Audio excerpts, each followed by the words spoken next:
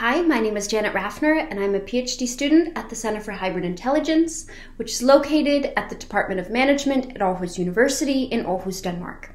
Today, I'm presenting my graduate symposium paper entitled Creativity, Assessment Games, and Crowdsourcing.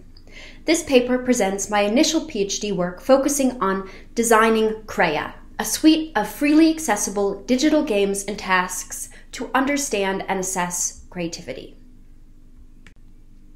The aims of this presentation are to provide background as to why I'm developing this suite of games, to demo the games, and to outline open questions for development and data analysis. And I'll do this through slides as well as videos of the gameplay. Digital, game-based creativity assessments are fruitful yet underexplored grounds in HCI research, and thus this work is very relevant for the creativity and cognition community. In contrast to traditional testing, game-based creativity assessments capture more natural behavior, characterize fine-grained steps, allow for broader sampling, and are more motivating, which can induce a flow state. Games can also help reduce testing fatigue, especially when responding to a recent call for the adoption of a comprehensive portfolio-based approach in creativity assessment. However, to the best of my knowledge, no projects have brought together several games and tests into one suite, and thus that is the focus of my study. The key terminology I use is creativity, defined as novelty and value, divergent thinking, the ability to come up with multiple solutions or alternative approaches, and convergent thinking, the ability to converge on a right appropriate solution. CREA consists of 4 components and utilizes self-assessment, crowdsourced, peer assessment, and stealth assessment for assessing creativity. I will briefly demonstrate each of these components now. Tiles consists of 10 tiles that can be moved around one at a time. The divergent thinking mode has 3 levels.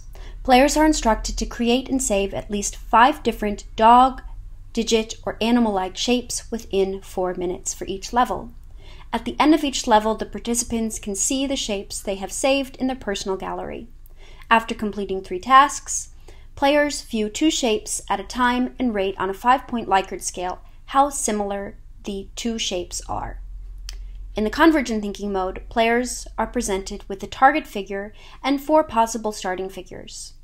The object is to select the best starting shape and rearrange it into the target shape in the fewest possible number of steps. There is only one best choice. Participants have 30 seconds to choose a starting shape and 1 minute to recreate the target shape. In the free play mode, players are instructed to make the most creative shapes you can think of and save at least 5 different shapes. Finally, they are shown 2 pairs of figures side by side and asked to pick the most creative ones. Blender has a similar structure to tiles, however players blend multiple images together in order to get new interesting compositions. How much each image should contribute to the resulting picture is up to the players. Each image's weight can be adjusted using the slider next to the image. Blender uses a generative adversarial network, or a GAN, which is the most widely used type of machine learning model for image generation. CREA Ideas is a digital version of Gullivard's alternative use test. Players are instructed to list as many alternative uses for the object shown as you can before time runs out.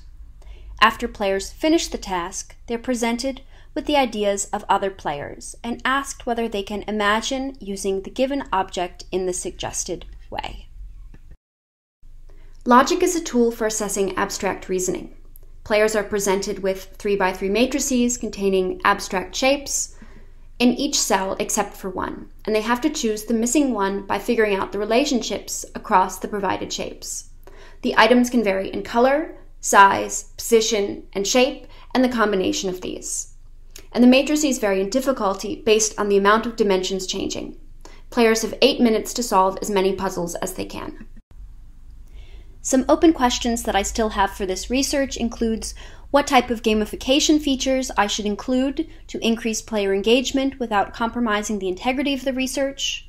How should I incorporate more collaborative elements, for example, opportunities to build off other participants' submissions?